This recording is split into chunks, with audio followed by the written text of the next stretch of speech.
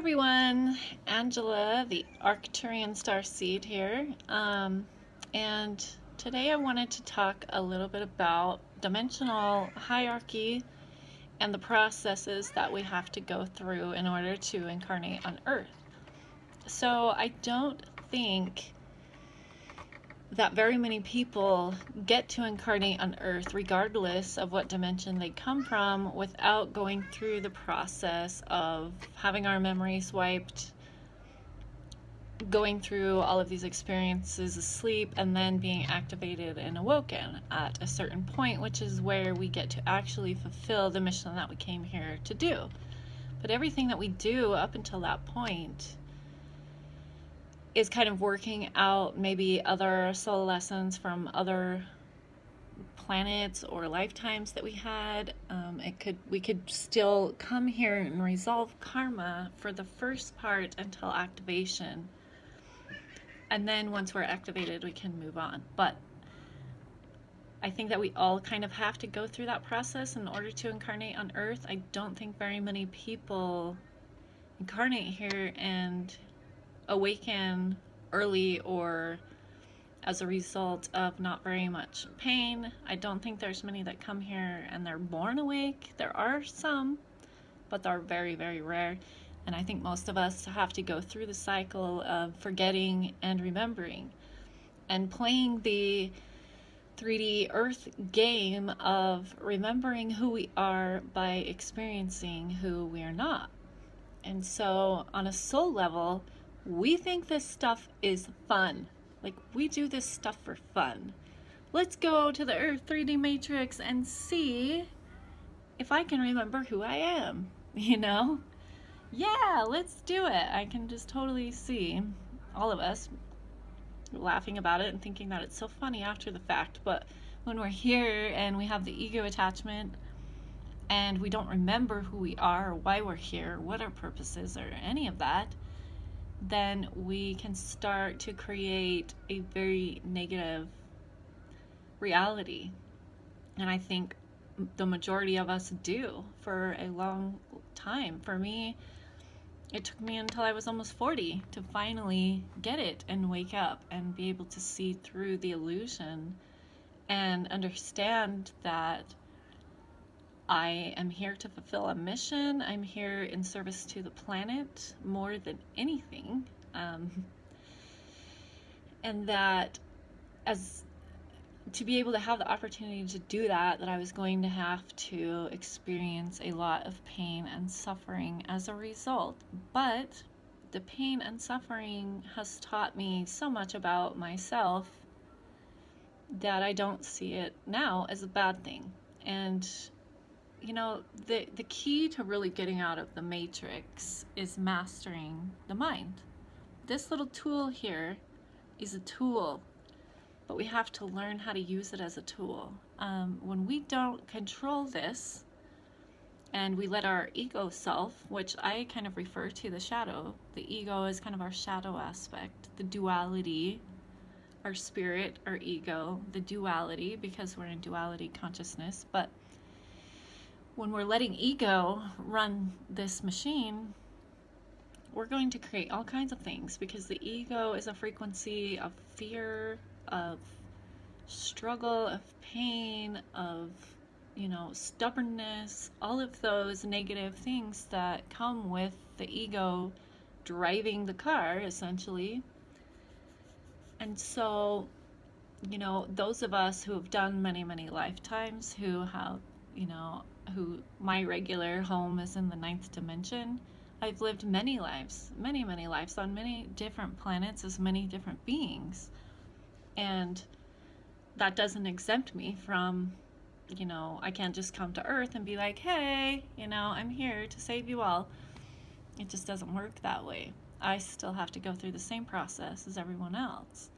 And I think that's kind of a prerequisite for incarnation on this planet. So I don't know, something to think about. And also the idea of hierarchy outside of the 3D matrix, to me, doesn't seem very plausible. To me, hierarchy is a control system that the ego, that duality consciousness uses to make other people feel less than. So if I say I'm a ninth dimension Arcturian and you know that you're only a fifth dimension Syrian or whatever, then you might feel like, oh, I'm beneath her because she's hit the ninth dimension. But that's not how it is on the outside. It's not like that. We don't have hierarchy structures. And that being in the ninth dimension only means that I've lived all the required lifetimes to reach that level of being. You know, there's being and there's consciousness. Right now, my being is on the ninth dimension. My consciousness is only on the fourth. Like, I'm in the fourth dimension consciousness right now. I haven't transcended to the fifth, but I work on it every day. I try to keep my vibration high, and I control this. I control what I'm thinking. I control, I learned how to process what I'm feeling correctly and feel it, which is really important. And as a result, I have seen my matrix change. I've seen my reality change. It's not so hard anymore because I understand why things are the way that they are. I understand why I'm here, what I'm doing, what the purpose of pain is, and all of those things, which I think is an advantage that a lot of human souls don't get. I think we have the advantage because we've transcended Earth school a long time ago, and other schools after that.